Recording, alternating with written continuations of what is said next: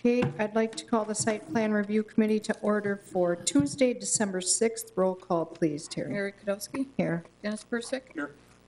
Gary Paul. Here. Chris Atkinson. Here. Andy Kurowski. Here. Dale Quinn. Here. And Cameron's excused. Please stand for the pledge. Pledge allegiance to the flag of the United States of America and to the republic for which it stands, one nation, under God, indivisible, with liberty and justice for all. Please remember our men and women throughout the world in uniform. I have no changes to the agenda. I need a motion to approve. Motion. Second. Motion and a second to approve the agenda as presented. All those in favor say aye. Aye. Opposed? Motion carried. Number 5, action on the site plan review minutes from the regular meeting of November 15th, 2022. Motion to approve. Second. Motion and a second to approve those minutes. All those in favor say aye. Aye. Opposed? Motion carried. Number 6, review plans for the following locations. 6A, action regarding requested resubmitted site plan review for Bellin Health, parcel VA-147-5, 1630 Commanche Avenue site redesign. Aaron. All right, just share my screen here and I'll bring up the site plan for the project. So as discussed, this is a proposed relatively minor exterior site redesign for the Bellin Health Commanche Clinic. Interior remodel is significant, so don't let the exteriors surprise you. In terms of the site itself, previously we did approve the parking lot expansion for Bellin Health Commanche. The resubmittal here is for primarily the addition of these 2 overhead doors for basically a drive-through service in the area where the gym area used to be, or the fitness center used to be. Go back to the site. That is right here. You can see the drive-through area for drive-through testing, drive-through vaccination, so on and so forth. Other than that, the only primary addition is the addition of a small vestibule right here and some small landscaping islands to channel traffic. In terms of recommended conditions of approval, just a couple of them. Meet all applicable requirements of the Ashwaubenon Site Plan Review, 17-2-200, all their applicable village ordinances. And then from public safety, note on plan that a hydrant will be relocated northeast corner of the building. Coordinate with the Public Safety Department on the witnessing of a hydrostatic test of the relocated hydrant. And please ensure fire lanes are properly marked after resurfacing and coordinate that with public safety. Forestry, did mention no landscaping plan provided, however, very minimal disruption to the existing landscaping, so no additional forestry requirements at all. If you have any questions, I'm happy to answer them. Otherwise, representatives of the applicant are also available in the audience. Does anybody have any questions, comments, concerns? Aaron, the only question I have here, I know it might sound kind of stupid, but I'll ask it anyway. There was bike racks mentioned around that building in the past.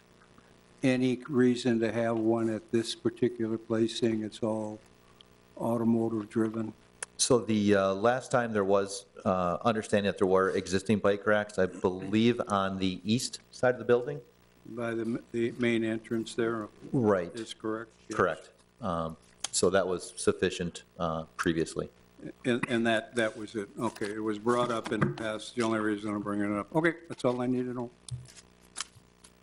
I'll make a motion to approve as presented. Second. Okay, I'm going to ask with staff conditions. Yes. Right. Second. Okay, we have a motion and a second to approve with staff conditions. Any other comments? Hearing none, all those in favor say aye. Aye. Opposed? Motion carried. Thank you. Okay, 6B, action regarding requested site plan review for the Bar Concession Stand, 732 Mike McCarthy Way, parcel VA-54-10. Aaron. All right. This is a solution to an issue that came about when, if those of you remember, the old Bertrand Hydraulic building on Mike McCarthy Way was raised. The bar which actually is located in Green Bay, their liquor license or beer license for purposes of serving during Packer game days under the tents was tied to that location for purposes of state law. Under state law, a liquor license can be awarded, but it has to be awarded to a location that has the ability to basically secure the receipts and any beverages. So short of the building being there any longer, this proposed concession stand will serve as that necessary requirement under state law for holding of the beer license for Packer game days, again, for the tent area for the bar. So the building itself is not meant to be a long-term solution. This property is proposed for redevelopment currently with the Coachway condominiums. If that, for some reason, doesn't happen, then there will be other options for redevelopment on the property. So again, this is I'll say temporary solution. We've dealt with those in the past, understanding they aren't always temporary, as I've been told many times by Gary. But in this case, I believe this is a good solution to the issue that came about by cleaning up the old Bertrand project or development. In terms of materials, I'll back up a little bit. The project location you can see right here. This is the existing bar building. Be located here in this parking lot, be to the east of the building a little bit, near the dumpster recyclables that are currently there. The building itself, fairly simple construction. If you tilt your head, it's your rather standard concession stand. Have a serving ADA accessible serving window. It will have an overhead garage door on one side for purposes of loading and unloading, and it will have coolers for drinks. It will not have any plumbing fixtures to avoid any issues with county health department or things like that. So we'll have electrical, but no plumbing. So we're serving basically canned goods out of the coolers. Just a couple other examples. The small overhang. The exterior materials are like LP Smart Side type material, board and batten, which does meet our exterior site plan requirements.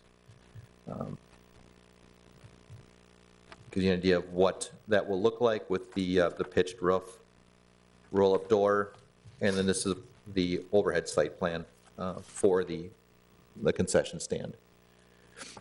In terms of recommended conditions of approval, there was one identified on your staff report regarding a 20-foot separation distance from tents.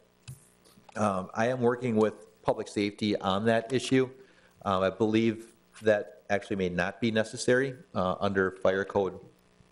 Regardless, if it is required, I've spoken with the ownership group, and they certainly will meet it.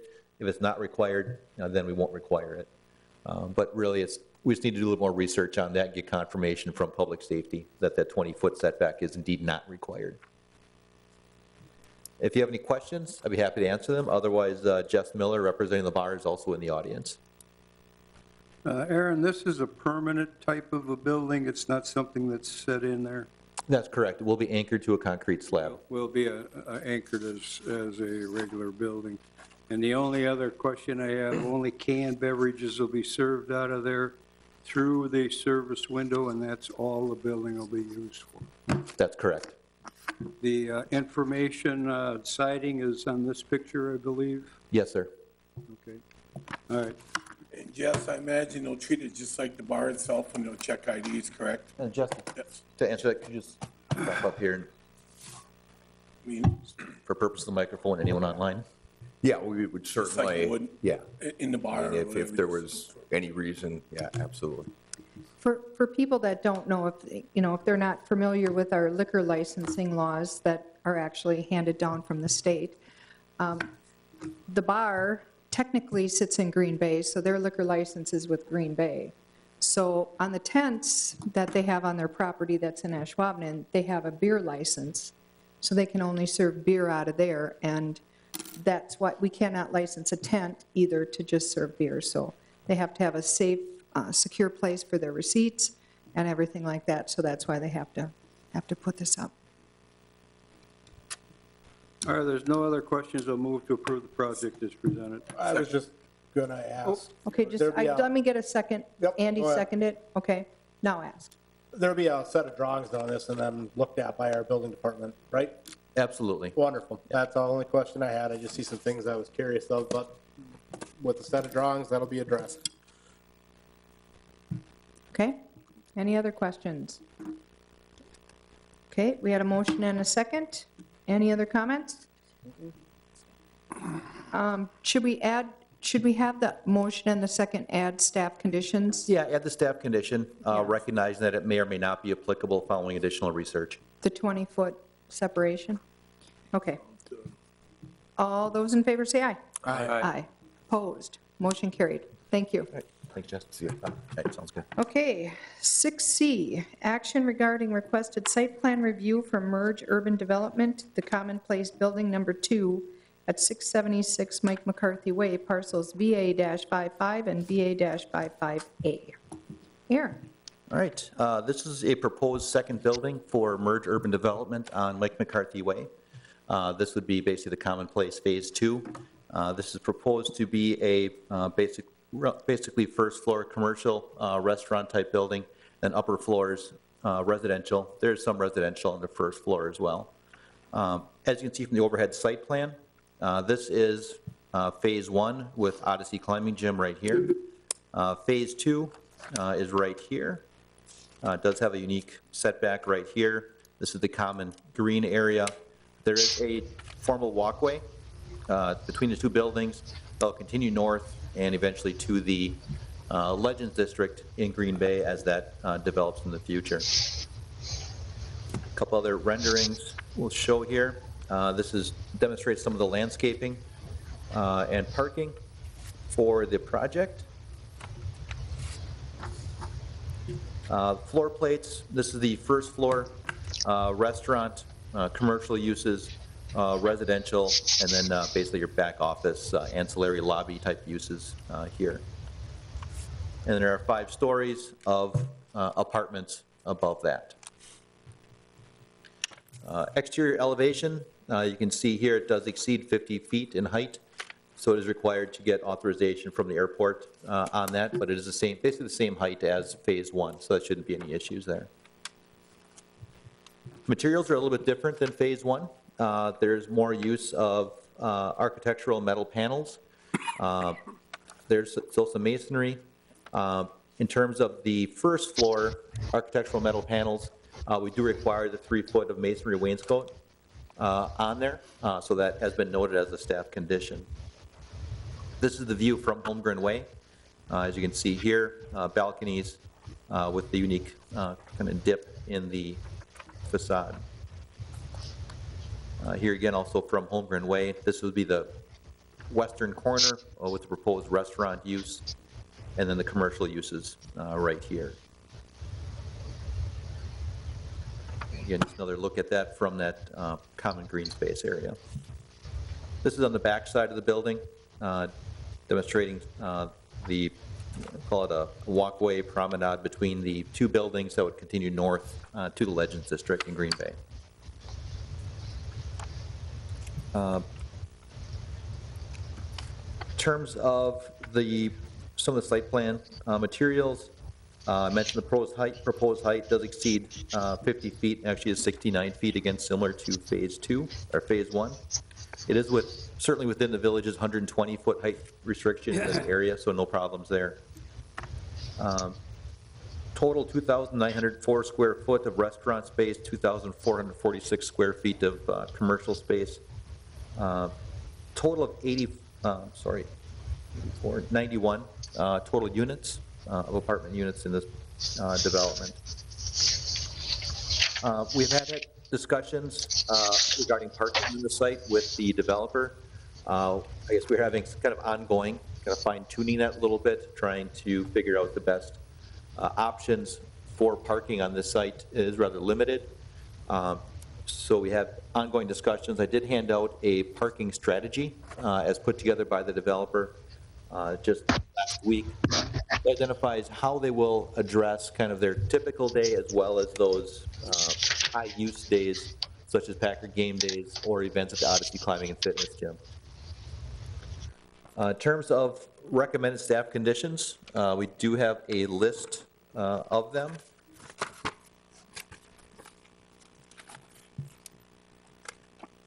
I did mention the Airport Zoning District C needs the height permit from the airport. Use of fully concealed fasteners for new metal panels on street, that should be all elevations, I'm sorry, not street facing, that's all elevations.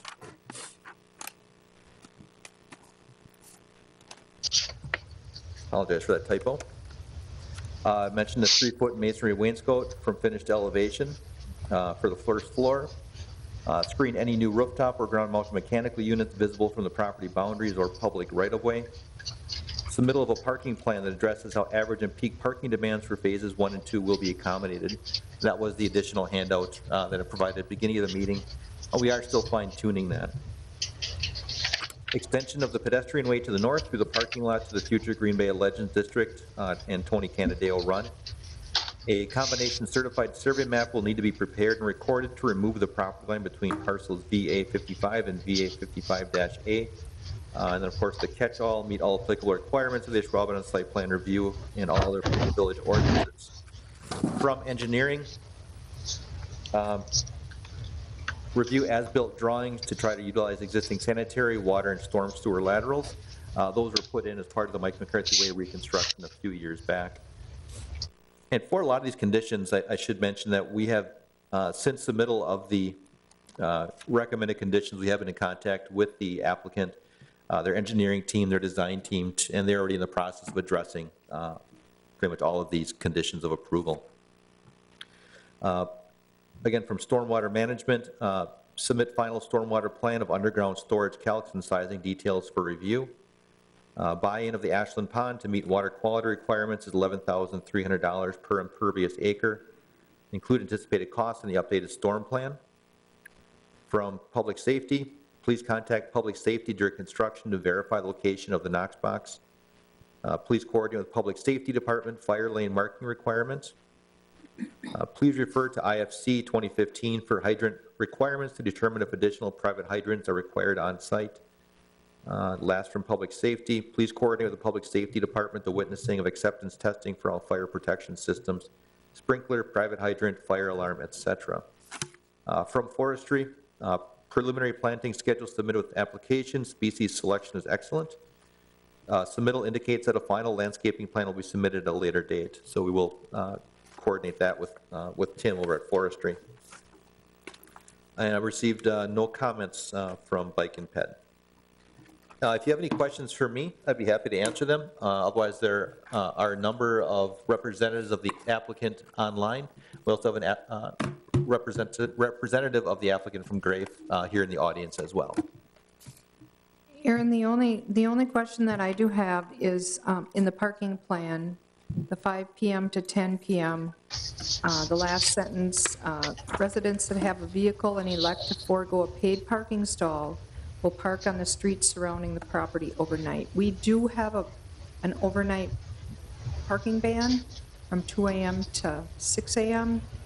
from November to March. So I just didn't know if they were aware of that. Yep, they are. Okay. I mentioned that to them actually about an hour before the meeting as I read through this a little more detailed. Okay. So they are aware of that, and we're working through that together. Okay, thank you. I figured they were. Aaron, on the stormwater, at $11,300, is that a one-time payment? It is. That's not an annual cost? No, it's a per acre basis, just to be clear on Per that. acre. But it is a one-time buy-in to the pond for stormwater quality purposes. There does need to be some stormwater quantity management done on site, similar to phase 1. Okay. Your beginning of your speech, you mentioned phase 1, phase 2. This is phase 2. Am I correct on that? That's correct. All right. On phase 2, which we're reviewing right now, does that kind of go in front of the jumping or the wall climbing building? Am I looking at that right? Yes, it does. Yep, that's Right. correct. So that is in front of it, and then it goes around that particular building. Correct. Okay. I got to commend the people. I think this is one of the better pamphlets of information that we've ever received on all of the architectural things they're doing to that building. We've had some good ones, but this is also another good one that they put together for us so we understand what some of this material is and what it looks like to be put on this building, which makes it a very nice looking building. So I have no problems on what I'm seeing here at all. This has definitely been a very good development team to work with. Right, I'd have to agree. It looks very, very nice. Yeah. Better than things on black and white that really are not supposed to be here. They're supposed to be in color so we understand it a little better. Very nice. If I don't hear any more questions, I'll move to approve as presented with staff conditions. I'll second. Okay, we have a motion and a second to approve with staff conditions. Any other comments, questions, concerns? Hearing none, all those in favor say aye. Aye. Opposed? Motion carried. Thank you, everybody on the virtual side of life here today. Have a good weekend. Thank you. Appreciate it. Okay, number 7, department reports. Aaron? Let's see.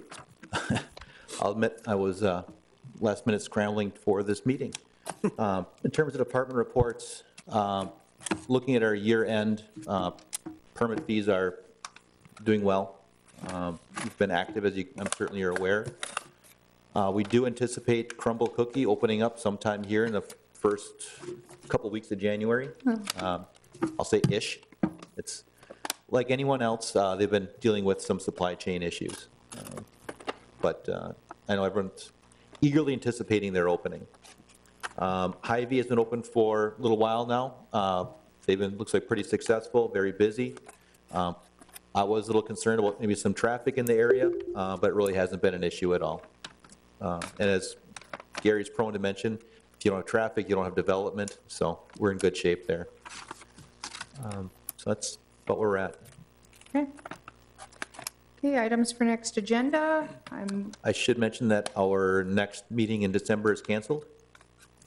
So we'll have our next meeting in January. And I would anticipate items for next agenda. Yeah. Okay. So I now need a motion to adjourn, please. Second? Motion and a second to adjourn. All those in favor say aye. Aye. Opposed? Motion carried. Thank you. We are done.